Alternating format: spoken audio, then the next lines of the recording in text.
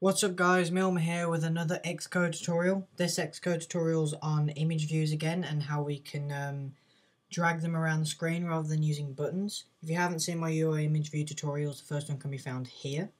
I've got an example of what we're going to be doing today.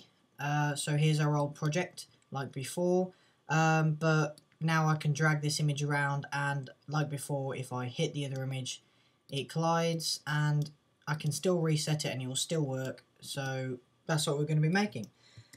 Just a quick note, I think you can use other images other than PNGs, but I think PNGs or ping images work best. But you know, that's just a thing. So I'm going to open up our ImageView project here, and we can delete these actions here for the up, down, left, right, because we don't need them anymore. So save that. And then we can also delete them out of the .m as well, because we don't need that anymore. And for some reason it has one tool near that, don't know why. Okay, now we're going to create our movement of the image to make it move around the screen. So to do that, we need to call a method that's already in Xcode called touchesBegan and touchesMoved.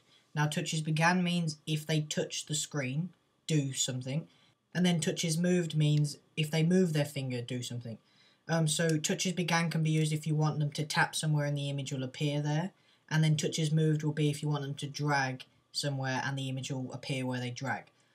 So you can play around with them, use different ones for different things. But we're going to use both of them today.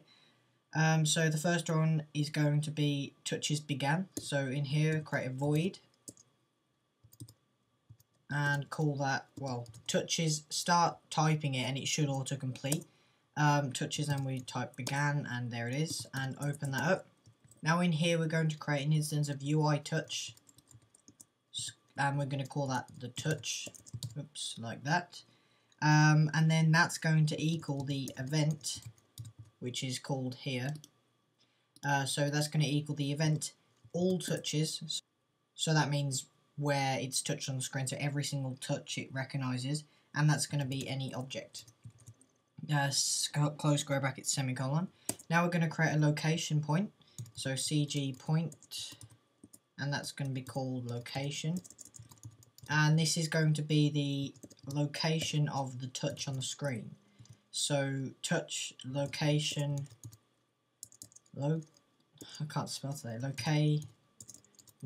Location like that. Location in view colon, and that's going to be the touch.view. And that basically means create a point on the screen called location, and that is the location of where the person's just touched. So that's basically where they touch on the screen. And now we're going to make the image go to where they touch on the screen. So that can be, that's really simple. It's just image, or the image you named, .center. So the center of the image, God, I definitely can't spell today, center, like that, space equals space, and that's going to be the location we just made there. So that basically means put the image where they just touched. Now we're going to create the void moved one.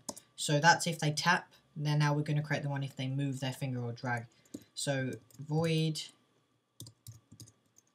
touches, and then this time it's going to be moved, and it should look exactly the same but just with moved instead.